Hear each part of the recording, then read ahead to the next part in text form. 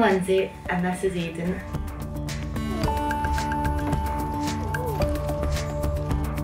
Before I had Aidan, the thoughts of being a mother was scary.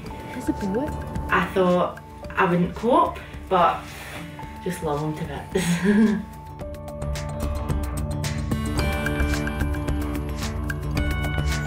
The ABCD Early Years project is working in 2 areas in North Ayrshire. We're not predetermining what we're going to do in areas. We're actually going out and we're asking people, what are your issues and what would you like done about them?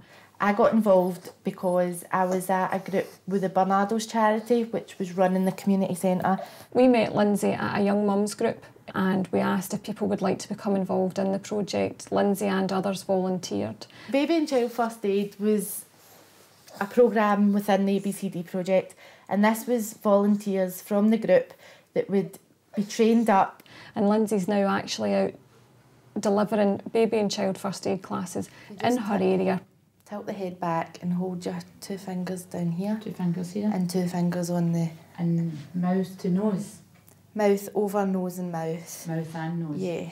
It's brilliant to see the volunteers that are working with the project. When you see their confidence growing, it's fantastic. You can see them growing as people.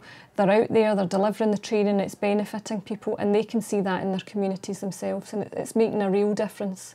We've managed to talk to every single child in every single early years establishment and primary school within both of the areas, and we've communicated with all of the parents of those children. Is that if something's raised as an issue, then we have to help support people to address that. I never thought in my life, my working life, I would be working with kids around dog poo, but that's been a real issue for people. The team has met real resistance to change, and that is around about professional services relinquishing power and control to members of the community. One of the scary things about change is about letting go of that power and that control over the direction of a service or what's delivered, and actually trusting that communities know what they need.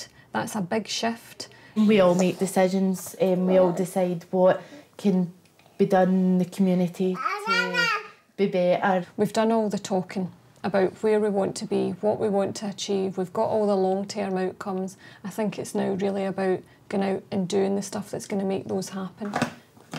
We know the council have their own job to do, but as it's our community, we should definitely have a say.